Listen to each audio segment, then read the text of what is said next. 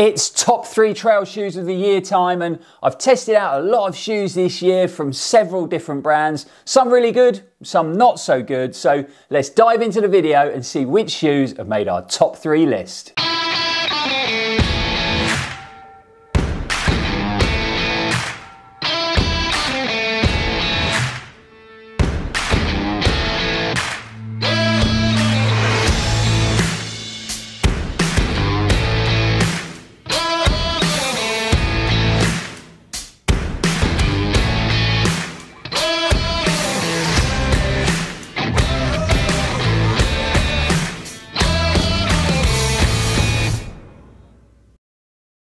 Welcome back folks, I'm Lloyd Purvis and you are watching Run4Adventure. Videos are coming thick and fast at the moment and we've got a lot to fit in as we build up to Christmas. Just the other day we uploaded our top 3 road running shoes of the year, so I've left a link in the description if you haven't seen that video yet. But today it is trail running shoes, so let's get stuck into the video and see what's going to come out on top in 2021, and let's start with number 3 spot. Up first is a trail shoe I never thought would make it on our top 3 list of 2021 when we got sent a pair to test and review, and it is Scott Running's Supertrack RC2.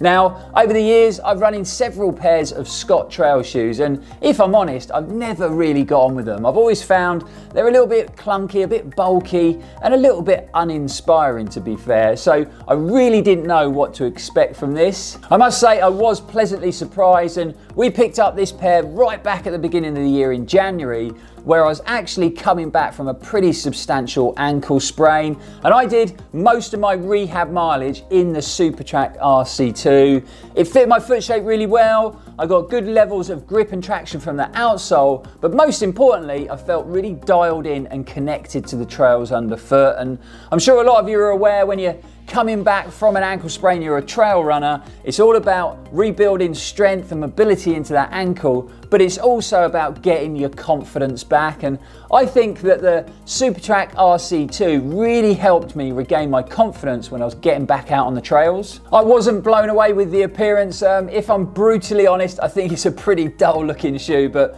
we all know I like a bold, colourful, bright running shoe. So I pushed that to one side, got running in it, and this is definitely substance over style, and I personally think that's always the best way round to have those two things. Weighing in at 270 grams, it felt pretty light and pretty responsive out on the trails. Having that Aero Foam Plus in the midsole offered a really good balance between sort of comfort, cushioning and connection to the trails.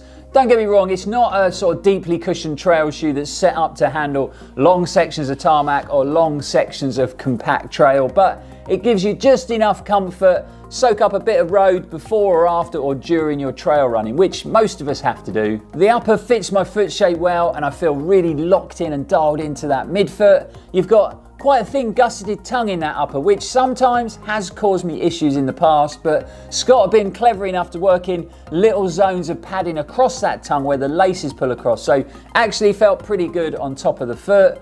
It runs off a 5mm offset, which is just right for me. I'm always at my happiest in, say, a 4, 5, 6mm offset in my trail running shoes, so this was perfect. And another thing I really like, so it's got a nice rubberized sort of toe bumper just to give you a bit of protection from any trail debris, and that's always a feature I look for in my trail running shoes. But the standout feature of the Supertrack RC2 for me has to be this radical traction outsole. I'm always a big fan of when brands are doing things slightly differently to everyone else. They've put their own time and effort and development into something and it works really well, and this radical outsole is definitely one of those things. The rubber on that outsole I found really sticky, so great levels of grip on rock whether it was wet or dry, and then you got this very unique 360-degree sphere lug pattern, great levels of traction on loose rock or in deep mud, which is quite a hard thing for a trail running shoe outsole to achieve. Like I said, it really did help bring back my confidence coming back from that pretty bad ankle sprain. I never doubted the grip from this outsole once. So the Supertrack RC2, a shoe I never thought would be on our top 3 trail running shoes of 2021 list, but I'm really glad it is. Moving on to second place, and this is a shoe that I'm sure a lot of the followers and viewers of the channel are expecting to see in the top 3, and it is Saucony's very consistent Peregrine 11. Bizarrely enough, the last shoe, the RC2, is the shoe that really helped me come back from that bad ankle injury, and this is the shoe that I actually sprayed my ankle in. I must add, nothing to do with the shoe. It was just a very silly and costly mistake on my behalf. I was literally running down the road, going to step up a curb, and I just wasn't paying attention. I was a massive fan of the previous version of this shoe, the Peregrine 10. I ran hundreds and hundreds and hundreds of miles on tough, challenging trail in the shoe. I kept going on and on and on about it on the channel, as I'm sure you're aware. So I was very happy when the 11s came out and we saw that there wasn't many changes made to the shoe. I have to say, I really enjoy the miles I run in the 11s, but I think I still did prefer the Peregrine 10. It just fitted my foot shape a bit better, and I felt a bit more locked in and dialed into the upper. Getting out on the trails that I run, it can be quite hard for a shoe to be consistent. We've got lots of different underfoot conditions, especially as we push through the seasons, and this is why the Peregrine 11 has made it on our list in number 2 spot, because I love how consistent it is. Having that Power Run midsole with that Power Run Plus top sole under the insole gives you that nice level of plushness close to the foot. Really good balance between comfort but being really dialed in and connected to the trails. We've got to talk about the rock plate in that forefoot, one of the best plate protection systems in a trail running shoe I've ever had. Nice and flexible, it doesn't compromise the performance of that midsole. The only time you notice it is when you step on something sharp and it doesn't cause any damage under your foot. So I will say, it takes 2 or 3 runs just to bed that plate in, but once you've done that, you really don't notice it. The upper fits well. Like I said before, I think the Peregrine 10s fitted even better. Saucony added some padding around that ankle collar and the heel cup and in the tongue of the shoe, and I think that affected the lockdown on my foot shape a little bit, but it still fits pretty well. However, similar to the Supertrack RC, it is the outsole of the Peregrine 11 which is really hard to beat. You've got this aggressive 5mm lug pattern, so offering great levels of traction. Those lugs are being clad in Power Track rubber, which is super sticky, and then you get great levels of durability. So it is a win-win-win with this outsole. I've never doubted it on anything. Wet boggy mud, wet grass, loose rock, wet or dry rock, it sticks and grips it all. There's nothing worse than running in a trail shoe that isn't consistent when it comes to its level of grip and traction. You don't feel confident, you're always doubting that levels of grip, especially when your ankles are made out of glass like mine. My ankles aren't really that... Sorry, ankles. The tagline of the Peregrine has always been a run anywhere shoe, and I think the Peregrine 10 and the Peregrine 11 can definitely achieve this. I've recently seen the updated Peregrine 12s, and there has been a lot of change made to this shoe. I don't know whether it's going to be a good thing, but it looks and feels more like a sort of trail race shoe now than a shoe that can run anywhere. So going to be very interested to see how that Peregrine 12 performs when it's released sometime around February next year. So the much loved and very consistent Peregrine has made our top 3 in second place, but it is time to announce the shoe taking top spot in 2021, and it is the deeply cushioned rockered trail running shoe from Salomon, the Ultra Glide. Over the years, I've run thousands of miles in Salomon trail running shoes, and I probably spent the first 3 years of my trail running just using that brand alone. And one of my all-time favorite trail shoes was the original S-Lab Ultra, and what a shoe that was. If Salomon re-released it, I'd buy 100 pairs so I'd never run out again. But if I'm honest, I did start to sort of move away from the brand because I just found their trail shoes were getting firmer and firmer and firmer when it came to midsole cushioning, when the industry was getting softer and softer and softer. So I got pretty excited when I heard about the Ultra Glides, having that Salomon upper with that SensiFit technology that works so well for my foot shape, but getting that deeper, softer level of cushioning from the midsole using that new Surge compound.